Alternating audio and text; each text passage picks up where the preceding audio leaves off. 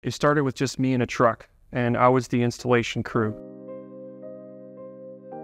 And then I hired my dad, and I ended up hiring a few guys as I got busier.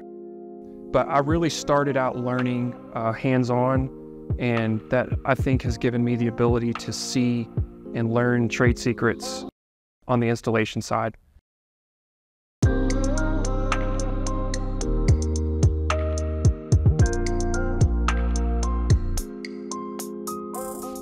Hi, I'm Michael King. I'm General Manager with WinterGreen Synthetic Grass.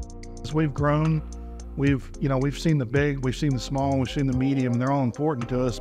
Fortunately, we've been able to build up a really good book of business.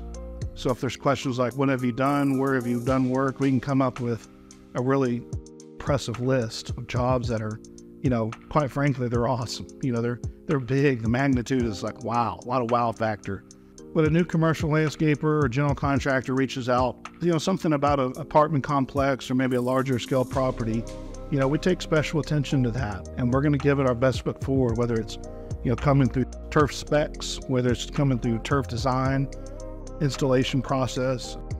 Say you're converting a tennis court to a soccer field, you're not going to have the same spec as if you're doing turf around a pool.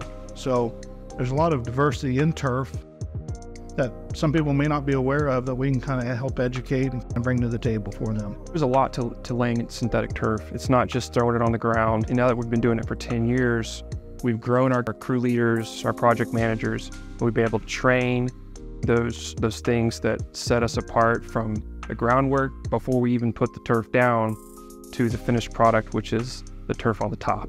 I'm Winter Moore. I'm the owner-operator here at WinterGreen Synthetic Grass.